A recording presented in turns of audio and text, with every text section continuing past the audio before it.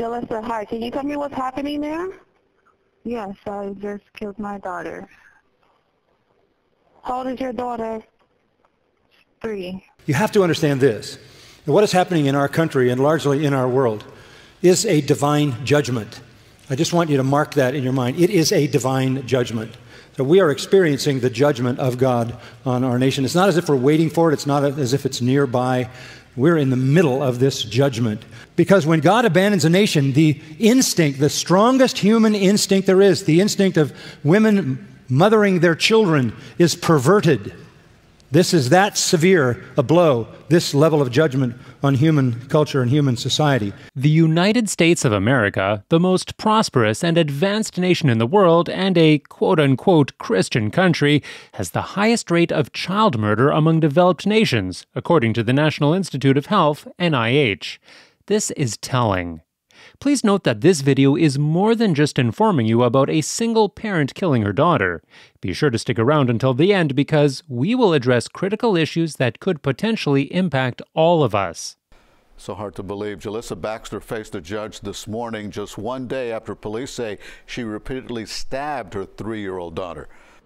Jalissa Baxter faced a judge this morning, making her first appearance in charges related to the murder of her daughter. She stood there seemingly emotionless. Let's get you to some videos so that you can take a look for yourself. She is facing murder and aggravated child abuse charges only one day after police say she stabbed her 3-year-old, killing her. You can see Baxter right here being booked into the Dade County Jail after the gruesome details outlined in arresting documents. They reveal that Baxter attempted to first strangle her daughter. Once she was unsuccessful, she then stabbed the little girl several times. The details of what went down in that North Miami Beach apartment are chilling. Police say when they arrived, they found Jalissa in her white robe with the body of her child nearby and also the weapon used not too far away as well. Now, Baxter's Instagram account is filled with pictures of her and her daughter. She identifies as Aria. She talks about how much she loves her, and there are also other posts though that detail battles that she's endured, and now she's facing yet another one. Each year, about 500 children are killed by their parents, and most of these deaths are children 6 years and under. While most people fail to connect the dots, the more Americans distance themselves from Jesus Christ and embrace godless practices, the more we see violence and moral decadence in our society. It's time for America to return to God, righteousness, love, and truth if we ever want to enjoy God's blessings of peace, joy, and protection. America has been gradually becoming a kingdom with a king, an evil kingdom with an evil king and his evil agents. How did that happen? Turn to Romans chapter 1. And I want to rehearse for you some very important portions of Scripture. Verse 18, for the wrath of God is revealed from heaven.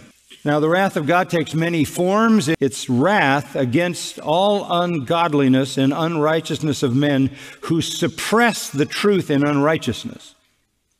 So it's a kind of wrath that has to unfold on a society that is suppressing truth.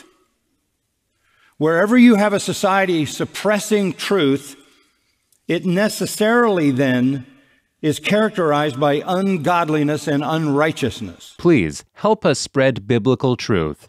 Subscribe and enable the bell icon to be notified when we publish new weekly videos. Like and share our videos. God bless you. Statistics reveal that single parents are more likely to kill their children than married parents. Not to condone or excuse the heinous crime of terminating a child's life, but some single parents, particularly moms who take their children's lives, are overwhelmed by the burden of raising children alone with little to no help from their partners. After giving birth, some moms experience significant mental health problems or postpartum depression. Again, this underscores why God's plan of husband and wife living together and raising their children is the best plan. When one is down, the other person can step in and help. As iron sharpens iron, so one person sharpens another. Proverbs 27, verse 17. The motive behind this mother who's accused of killing her 3-year-old daughter, still a bizarre mystery at this point. Today we're hearing from that mother's stepfather. Neighbors told us off camera that Baxter was somehow going through some tough times. Public records show that the mother was unemployed and received an eviction notice only a few days ago. Now today we did speak to Baxter's stepfather over the phone. He says they only met her once when her mother passed away of cancer in September of last year, and he doesn't know why she snapped. She's sick, that's all I can say. She's sick because right now if somebody is going to pick up a knife, you're one child. And, she didn't seem like a bad mama to me. She seemed like she was a good mother. The one time I met her and I met the baby once. God's original plan for the family is to have a male husband and female wife live with and raise their kids in training and admonition of the Lord, according to Ephesians 6, verse 4. Much of the perversion in America today can be attributed to the breakdown of the traditional family, and the breakdown can be traced back to America as a nation rejecting God while at the same time embracing paganism, atheism, self-worship, and other forms of false religions. That's the reprobate mind. So this is judgment. This is judgment. And out of that depraved mind, what are you going to get? Well, you're going to get, verse 29, all kinds of unrighteousness, all kinds of wickedness, all kinds of greed, evil, envy, murder, strife, deceit, malice. That's the Greek word kakia, which means generic, general evil, gossips, slanderers, haters of God, insolent, arrogant, boastful, inventors of evil, disobedient to parents, without understanding, untrustworthy, unloving, and unmerciful. So what is that? That's what you see every day on the news. That's just the way people are. That's the way they live. The Bible teaches that marriage is between a man and a woman, and sex should be within the confines of a marriage commitment between husband and wife. According to the Center for Disease Control and Prevention, or CDC's 2020 births data, 40.5% of births in the U.S. are from unmarried women. The idea of not engaging in sexual intercourse until after marriage is mocked and ridiculed by many Hollywood movies and celebrities. We got to start by saying what was going on with T.I. He apparently went on Red Table Talk to walk back his claim that he's been taking his daughter to the doctor yearly for yearly virginity checks since she was 15 years old. Take a look. Yes. I'm being criticized because I'm willing to go above and beyond to protect mine. Right. And I'm talking about all of the little slimy, grimy, chubby-fingered little boys who want to just come and defile and destroy the sanctity. Right. I think all of this surrounds a conversation that I was having in a very joking manner when asked, how do I deal with parenting in this day and age? We will address this topic in detail in Part 3 of How Hollywood is Reshaping America. Keep an eye out for that video. Obeying God's commandments brings blessings and protection, and this includes refraining from having sexual relations with someone you are not married to. The law of the Lord is perfect, converting the soul. The testimony of the Lord is sure, making the wise simple. The statutes of the Lord are right, rejoicing the heart. The commandment of the Lord is pure, enlightening the eyes. Moreover, by them, referring to God's laws, is thy servant warned. And in keeping of them there is great reward. Psalm 19, verses 7, 8, and 11. And if you disobeyed God, repent and seek God's forgiveness, then move and not live in guilt. So, first of all, common law marriage, people who are in a common law marriage are much more likely to be divorced. So that's the first thing. The second thing is, people who live together before they get married are much more likely to be divorced after they get married.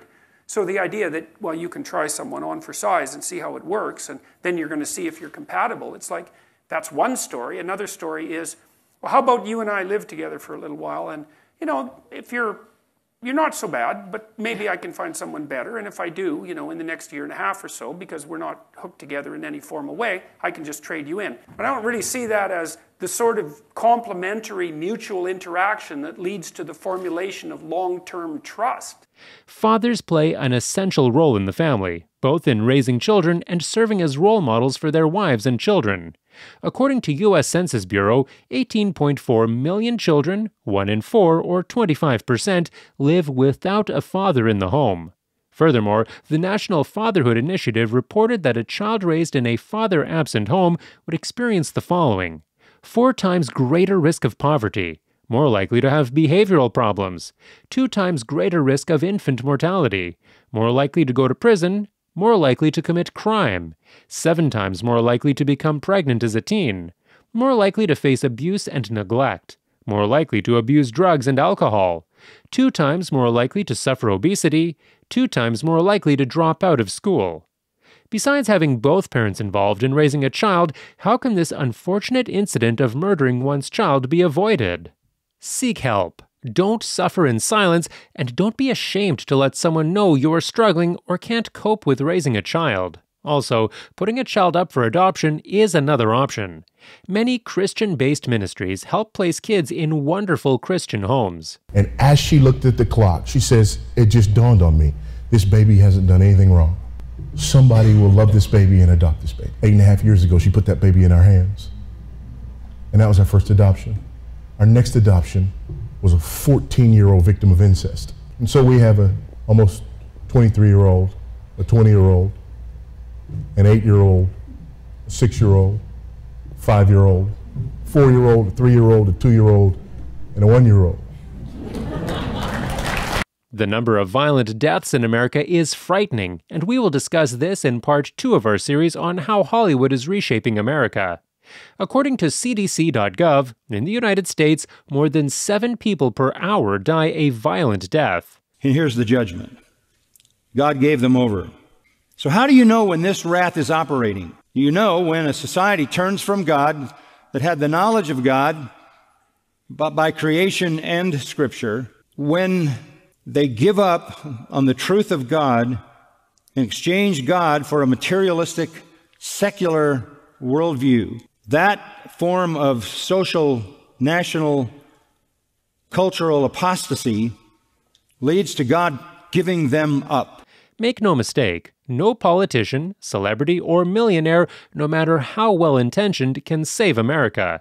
America can only experience God's blessings again if she repents and returns to God, because righteousness exalteth a nation, but sin is a reproach to any people. Proverbs 14, verse 34. And God promised in 2 Chronicles 7, verse 14, that if my people, which are called by my name, shall humble themselves and pray and seek my face and turn from their wicked ways, then I will hear from heaven and will forgive their sin and will heal their land. Now, in the middle of that, you might be saying to yourself, I hope the Lord remembers his people in the midst of this. I hope he doesn't get so carried away with judgment that he misses us. And that reminds me of the end of the very last book in the Old Testament, the book of Malachi. This is a word of comfort. And in verse 16 of Malachi 3, we read this.